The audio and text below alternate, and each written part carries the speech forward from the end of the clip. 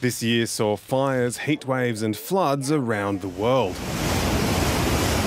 And it's ending with a heatwave spanning half of Australia.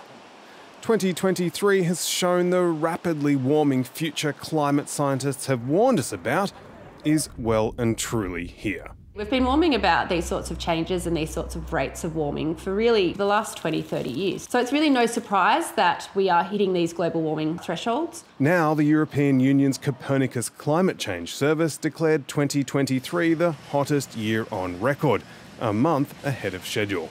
The lines on this chart show how much each year since the 1940s has been warmer or cooler than the average from before the Industrial Revolution. This year, every month since June has broken records. Until now, 2016 was the hottest year, but 2023 has so far smashed that record and brought the Earth a hair's breadth from the 1.5 degree warming limit the world agreed to in 2015. When the Paris Agreement was put together, it was considered a safe level of global warming. But we've basically reached that level in less than a decade. The El Niño weather pattern has contributed to those temperatures, but it's only been in full swing for a few months, leaving the burning of fossil fuels largely to blame.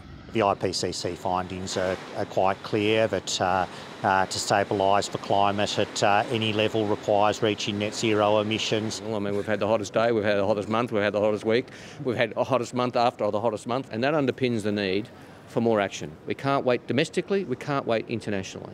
The results come as the UN COP28 climate talks in Dubai enter their second week. Key on that agenda is whether to phase out coal, oil and gas or not. A question made all the more urgent by this extraordinary heat record.